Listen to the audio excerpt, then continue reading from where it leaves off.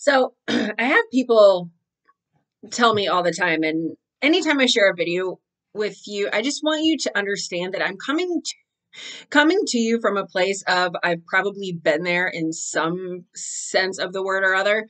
But people often say to me, I'm struggling with A, I'm struggling with B, I'm struggling with C.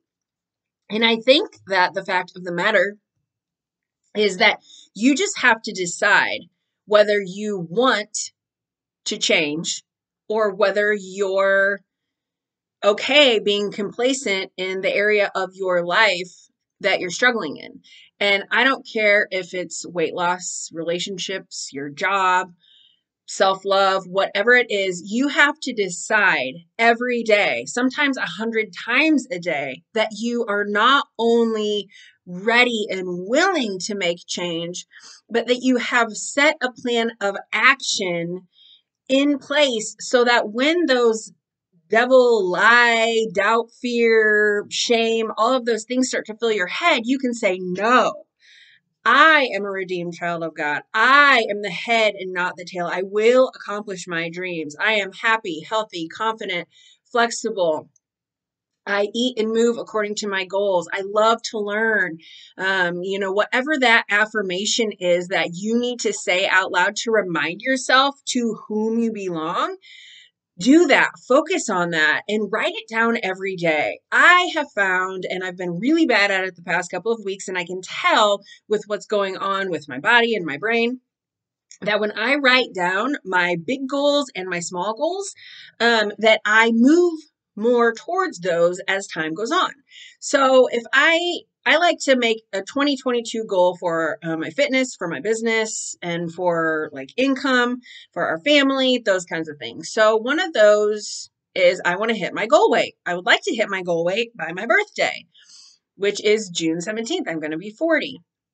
I would like to start earning $1,500 to $2,000 a week in my business. So that means doubling what I'm doing now.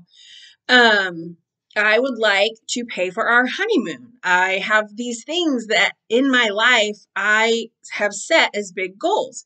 And so I have to every morning write down the plan of action for those goals. I'm going to do my workout. I'm going to nail my meal plan.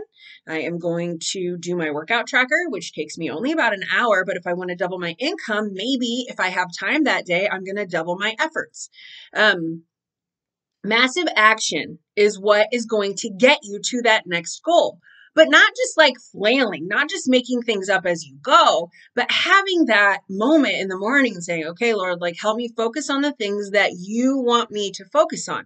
Because so many times we can have a plan for our day, right? Like most mornings I wake up, I know exactly what I'm going to do the first 2.5 hours of my day. Like I'm going to spend time with God. I'm going to do my miracle morning. I'm going to eat breakfast, do my workout, get my first tracker done, those kinds of things.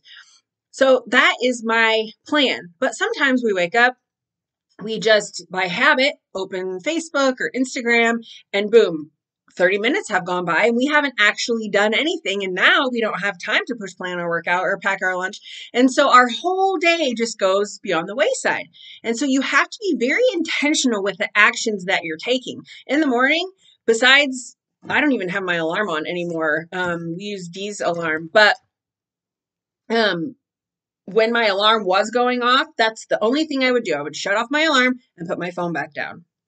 And then I wouldn't pick it up again until we were doing our Bible study, which is on an app on my phone. And that has helped me to compartmentalize the things during my morning that I need to do in order to stay focused and productive and on task. I'm not saying that this always works for me. About 5 times out of 10, I'm going to flail and something's going to come up and I'm going to get unfocused and off task. But in those moments when I've written down my goals in the morning, I can more easily, not easily, but more easily say, okay, I kind of got off plan. Lord, help me to focus on the things that I need to do in this moment to move towards that goal that you've set out for me. I feel a constant urge from him to get on camera and to talk to you.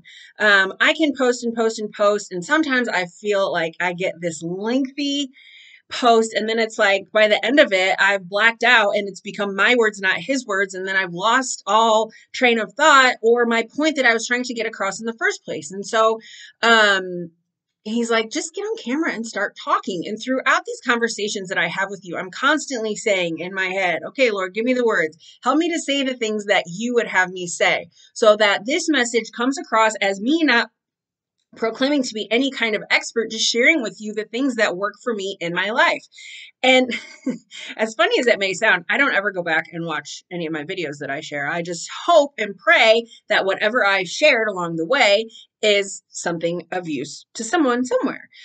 Because I know that I have watched videos of Joyce Meyer, Hal Elrod, Brene Brown, who else? Shay Bynes. I mean, I get on YouTube, Tony Robbins, all of these people who have some sort of faith-based background. I get on and I listen to them and I talk to them about the challenges that they have overcome. And so then I can say, okay, they've done it. They're sharing. I need to share. I need to share with you the things that are working in my life so that for those, the women in my workout group or the women on my team or the people who follow me on social media can understand that I am a human. I am someone who fails and sins every single day. I am a human, but that doesn't mean that when I fail and fall short in the morning, I'm just going to give up and just waste my entire day. That's when you stop in that moment, you say that quick prayer for refocus, and you let God lead. And sometimes it's really hard because if you've been a believer for any amount of time, you know that quite often the things we ask for, they don't come right away, right? Especially if it's a big thing. But that's why I like to pray for the small things, like how my hair should be styled through the day or what outfit I should wear so that I don't sweat through my shirt because I am a sweaty human being. And in those moments, he leads and guides me and directs me to a hairstyle that I'm going to feel confident in and to a workout, an outfit that I feel confident in and that I'm not going to sweat through. And I know that that sounds so small and insignificant, but someone said, I think it was Joyce Meyer, she's like, everything is small to God. He could fix our problems in an instant. He created the world in 6 days and then he took a nap. How cool is that? The God of the universe who created everything in it thought you were special enough to put here. So don't think that any issue, any task, any problem that you are facing is too small for him. He wants to be a part of every minute detail that you face throughout the day, from what to pack in your kids' lunches to what shoes to wear if you're going on a field trip. Like, give it all to God. Give it all to him. He wants it. So then when the big things happen, you're like, okay, Lord, like, I know this one's probably a big ask, and I know that you're going to give it to me in the way that you know is right for me when the time is right for me. So you can build on that faith in the small things. So when the big thing comes and you give that up to him, you're like, you know what? Now I can let it go. I know he's going to provide for me. I know he's going to give it to me. Scripture tells us when the time is right, the Lord will make it happen, right? Like, we know that. We know Scripture has told us that. And sometimes we just need that gentle reminder. And, when it comes to deciding the things that we want in this life, going back to the weight loss, the new job, the relationship, what you give is what you're going to get. If you want more love in your relationship, give more love. If you want a better job, give more in your job. If you want to create a healthy lifestyle, you have to take steps to create that healthy lifestyle. You get back what you give. What you reap, you sow. The seeds that you plant are what you will harvest. So don't always be expecting other people to give to you. You have to give what you want to get. So like for me, I am a Beachbody coach. So I can provide my girls with everything that they need in order to reach their health and fitness goals. I give them a meal plan that's not a diet. I give them healthy recipes for their kids and their husbands. I give them 30-minute workouts that anyone can do. I provide recipes, grocery lists, accountability, daily check-ins, weekly one-on-one coaching. I give them all the tools, but they have to choose to do the work in between. They have to choose to put the cookie down, to choose water instead of that 3:30 caffeine jolt that they think they need when their body actually just needs hydrated. You can ask for all of the tools that you need for your toolbox for whatever that thing is in life that you require more of or better. But until you take the tools out of the toolbox and start to apply them to your life, things are always going to be the same. So you have to decide, in 6 months from now, are you going to have results or the same excuses that you've been carrying around for the last 10 years? For me, what I'm going through with my health, my body, it would be really easy for me to just lay on the couch and feel sorry for myself. But self-pity is a sin. God's called me to do better. And I have to take the results and the end part out of it and just know that the movement that I'm doing today is going to build a stronger future for me. The food choices I make today are going to build better choices for me in the future. And I'm not perfect at this. This past weekend, we had family get-togethers.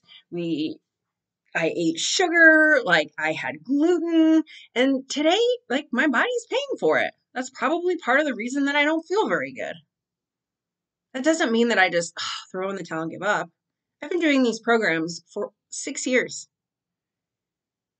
I know they work if I work them. I know what my body needs and what my body doesn't need. But I have to continuously decide to feed myself, to fuel myself, to rest myself, and hydrate myself towards the goals that I hope to achieve. It's a slow and steady process. It takes years.